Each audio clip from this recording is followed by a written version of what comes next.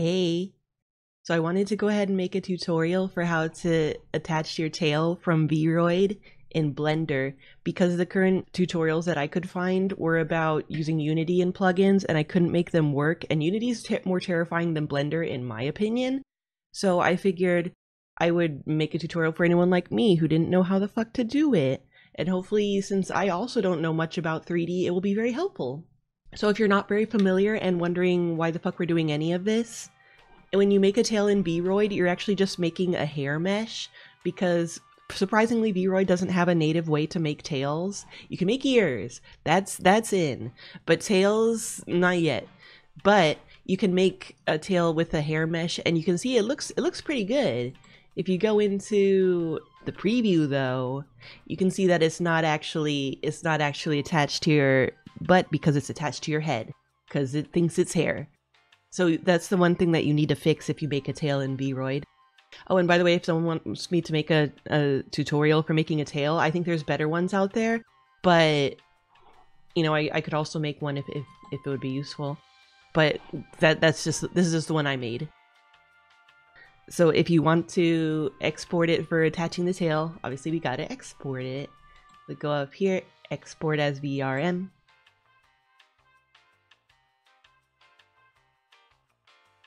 And you'll see it lays it out into typos.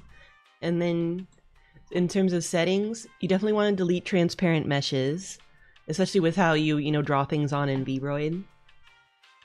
And reduce materials, I actually do combine the hair meshes. I think it'll make it easier with the Blender method, trust me. And if you're exporting for something like VRChat, you'll probably want to reduce materials because, you know, VRChat gets mad if you have too many materials for processing and stuff.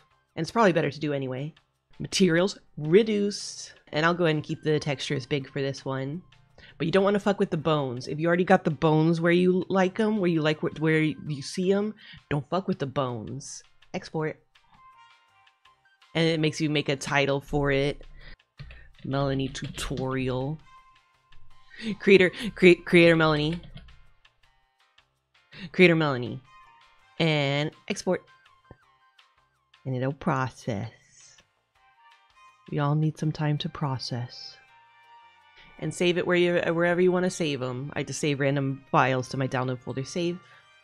And then we're going to end up going into Blender. But first we need the add-on that lets you import and export VRMs in Blender for easy editing. So it's this one from Saturday06 VRM add-on for Blender. And I'll make sure to link it in the description so you can get it. So you just, hit download here and it has an installation guide. But basically, when you go over to Blender, you want to go to Edit, Preferences, Add-ons, Install, and then install the zip file from, wherever you put it. You can see like the add-ons. Those are the ones it comes with, and it'll be somewhere in here. It'll be somewhere in there, just trust me. So there's this cube here. Don't get rid of it yet. Import VRM you'll be able to import now. The import, in this case, my Melanie tutorial VRM. You let it think about it for a sec. And now your model is one with the cube. Very amusing. Delete the cube. Delete. Delete button. So here we have my model. You can see that because I used the long coat base in Vroid, she has a bunch of extra bones. So if you have anything like this, just click on the bones and go over up here, go to edit mode, and then you can click on the bones and just hit delete and delete those bones. Do not dissolve the bones. As dramatic and exciting as that sounds, it's not what you want to do. You want to delete them. Oh, and in terms of basic Blender controls, if you hold down the middle mouse button, you can rotate around. You can scroll in and out to zoom. And if you hold shift and click your middle mouse wheel down, you can pan. Boop, boop, boop. And if you hit the numpad keys, you can switch to different views quickly. So especially 3 is very useful for our purposes since it lets you see the bone. So there's 2 main things that we have to worry about with the tail. We have to worry about its parent bone, yeah, and its bone weight thing. Bone weights. They're attached to the head. We need to make sure both are attached to the hips. If you don't do both, it won't work. You gotta do both. So first we'll do the bone. So since we're already in edit mode, I'm just gonna scroll in. You can see it's got this dotted line going up, and it's going up into the head because right now its parent is the head. So now it needs to be adopted by the hip. So this is the hip. Wait, no, not you, big boy. There, this bone right here is the hips. That's your big hinge point for your butt that you need. So you click on your first tailbone, and you want to shift click on this teeny tiny circle. This teeny tiny circle. That's your like butt hinge point thing. And then you right click, parent, make, keep offset, because otherwise it'll try to make them touch. You don't want it to get like sucked up into your butt. So now you see that the dotted line is going to the right place, and that means that your bone is all set. So the only problem now is that if I go into pose mode and hit R to rotate,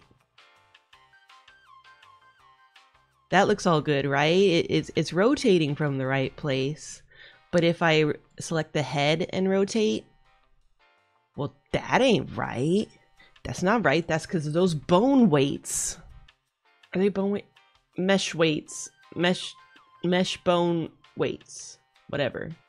So now we need to fuck with the mesh a little bit. Just a little bit. Don't get scared.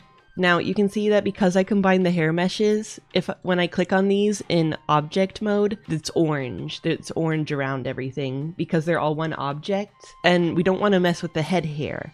So we go to edit mode, and you're gonna want to click this little guy, toggle X-ray. It just makes it easier to select everything. Ba-bam. And then you want to select your tail. So now your tail is selected and not your hair.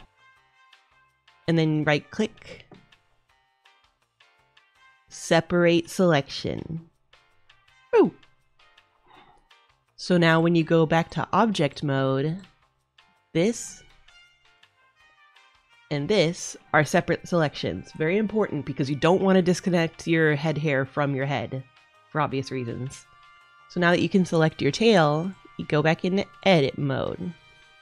And I'm going to go ahead and turn off X-ray because it's scary. Now this part is a little, might be a little unintuitive, but you could do this. So wait, I'm going to move over here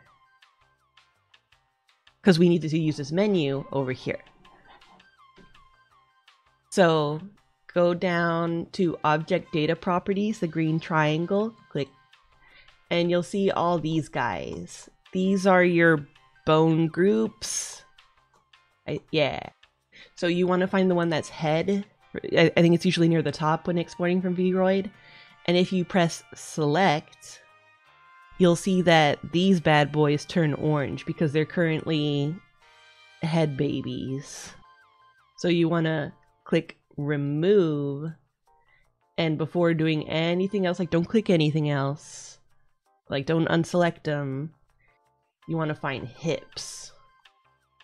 Oh, it's actually further up, and assign. So now they're weighted to the hips and not the head. And you can see if you go into weight paint, they're hip babies. If you don't know about weight painting, don't worry about it. I didn't either. But you should be good now. You can actually test it by clicking the bones and going back into pose mode. And now if I rotate my head, no problem. Doesn't affect the tail. If I rotate my hip, it's like the base thing. The whole thing will rotate. Don't worry. It's good. It's fine. By the way, just objectively funny. Boob bones. But you should be good now. your head and your tail are disconnected. So you go to File, Export, VRM, and you export it to wherever, to take into Unity or whatever tracking people are using nowadays for 3D or whatnot. And you got a tail and not hair on your butt. I hope you found this useful.